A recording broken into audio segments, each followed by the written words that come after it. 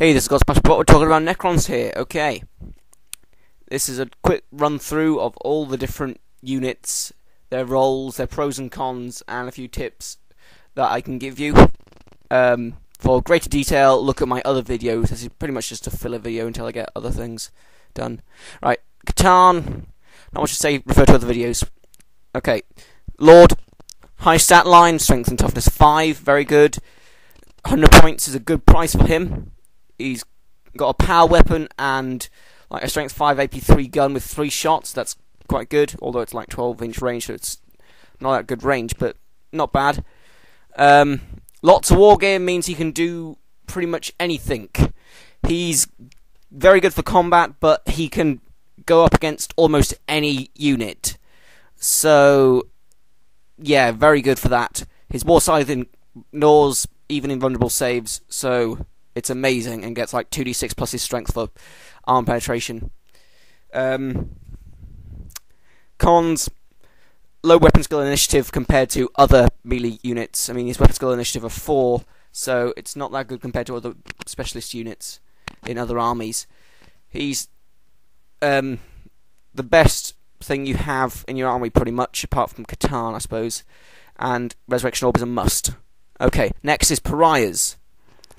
Also in combat, because they're strength and toughness 5, with a 3+ save, which makes them very durable. Their war scythes ignore all armor saves, which is amazing. They get 3 attacks each. No, wait, 1 attack each. Sorry, I was looking at initiative. Initiative is 3, which isn't that good. But they have the soulless rule, which means that their enemy's leadership is 7, which is amazing. But well, that's everything within 12 inches has leadership at 7. So that's awesome. It means you're going to win your combat very easily. They're anti-psychers and thus anti-tyrannids, because anything with synapse in a tyrannid army counts as a psyker, so they're awesome against psychers. Cons: 36 points per model. They are quite expensive. They're not Necrons, so don't count to phase out and stuff, and don't get back up. So think about that when you're getting them. Okay, Immortals: good guns, strength 5 AP4, assault 2, 24-inch range, meaning that they can officially blast down things at range, 2 shots each. I mean, they're kind of like heavy bolters, but for Necrons. They're Gorse weapons, obviously, because all ranged weapons are in the Necron army, so they do the Gorse abilities, which you'll have to look at my other videos to find out what it does. Toughness 5 and We'll Be Back makes them very hard to shift off things. They're not like troops choice, so they don't like hold objectives, but they can like contest it and like protect the objectives, I suppose. 28 points though, they might be a bit expensive. Okay, I'm not fond of them. Sometimes expensive, not very good in melee. Okay, Flayed Ones. Okay, they get Infiltrate, they get Deep Strike, they get Terrifying Visage. They are amazing. They're cheap at 18 points per model. They are basically the same stats as a Space Marine, but with 2 attacks. So that makes them very good. We'll Be Back is good for them. They're not very durable, which explains itself in the number of points. But then they do get to go to combat very quickly. But because they're going to combat quite quickly, you might get separated from the Lord and his Resurrection Orb, and so wouldn't maybe last as long as you'd like them to. Choose your targets. Well, choose weaker targets if you're splitting them up from a Lord. Make sure you pick your right target. Basic Warriors. They are good ground-stomping basic troops. Reliable, will hold objectives. Their guns can damage anything, because they're Gorse weapons, so they can even do anti-tank if they want them to. Lot of shots at close range, because they get rapid fire. Large squad size means they're expensive, because they're 18 points per model, minimum squad size of 10, that's 180 points. Quite expensive. They are weak in melee, but then most Necron things are. So, because they're initiative 2, and so they'll strike last, and so they're going to get killed a bit before they manage to do anything. They're good for adding bulk to the army, for phase out, because they're all Necrons. We'll Be Back helps with this. And so are basically for holding objectives and bulking up an army list to fill like your phase out. Wraiths next.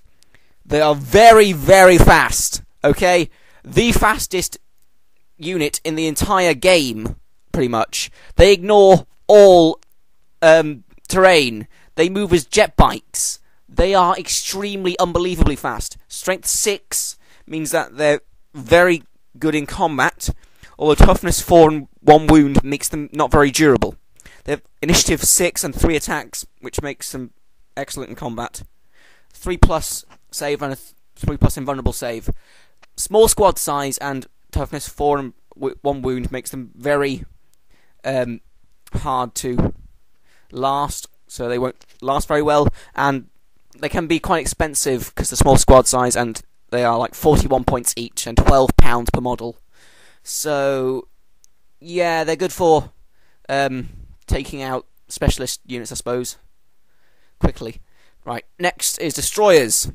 They have brilliant guns, strength 6, AP 4, 3 shots each.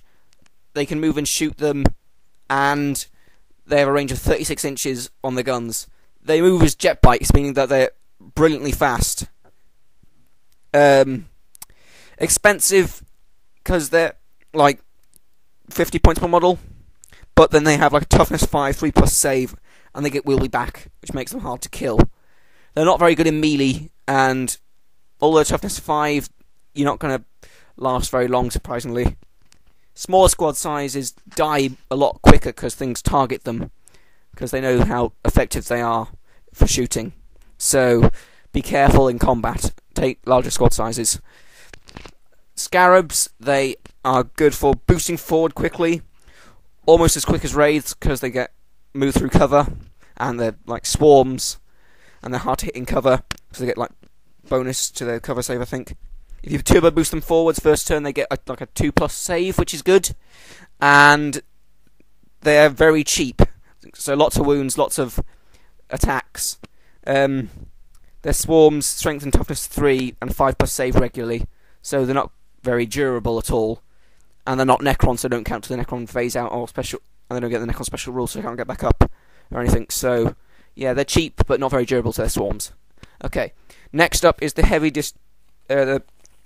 support units, the Tomb Spider. It's a monstrous creature, which makes it awesome. It can spawn scarabs in the assault phase. It can spawn a scarab swarm before it goes into combat, so that's extra combat abilities for you there, which makes it very good. They roll in. We'll be back means that if there's one within 12 inches of a squad, regardless of if they have another model within the same type within 6 inches, they can still get back up if there's another model of the same type on the field. I explain this in the We'll Be Back bit section of my videos, and so refer to that. Only 2 wounds, so not very durable. 55 points means they're a very cheap monstrous creature. Only weapon skill 2, so they won't hit very often, and they're not Necrons, as I've said earlier. Okay, heavy destroyers, the main anti-tank. Very maneuverable because you get to move as jet bikes and still fire. 65 points per model, and a small squad size of 1 to 3 makes them not very durable. Although they're like toughness 5, they're not going to last long, and yeah. They're mainly anti-tank. They have strength 9 AP2 guns with 1 shot each. So they move about the field killing tanks. That's what they do. Use them for that. Only use them for that, and take some in squads of 3. Okay. Lastly, the Monolith. Great weapons. Its regular weapons shoot D6 shots at everything within 12 inches. That's a strength 4. A strength 5 AP4 gun, which is the same as a Ghost Blaster pretty much, and is awesome for killing lots of enemies quickly. Amazingly durable. They have armor 14 all round and living metal special rule. If you want to know what that is, look at its video. They can teleport Necrons. They can deep strike in. 235 points makes them good value for points, but then it's also a lot of points, so be careful when making an army because they'll eat up a large number of points. They're not Necrons, so don't count to phase out or anything. That has been a very quick run through of everything in the army. Stay tuned for more stuff next time once I've got some more suggestions and stuff and I've chosen what to do.